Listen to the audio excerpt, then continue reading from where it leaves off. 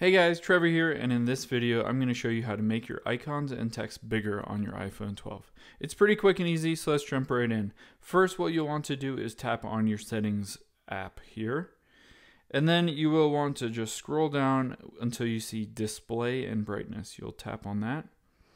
And then at the very bottom we'll scroll down and it says display zoom view standard.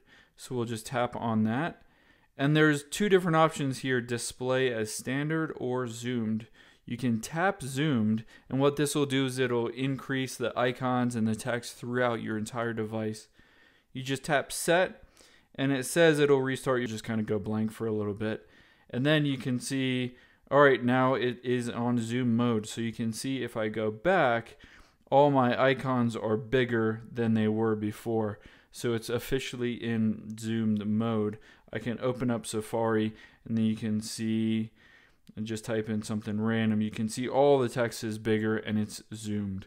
Hope this helps. Let us know if you have any questions in the comments below. Make sure to subscribe. Thanks.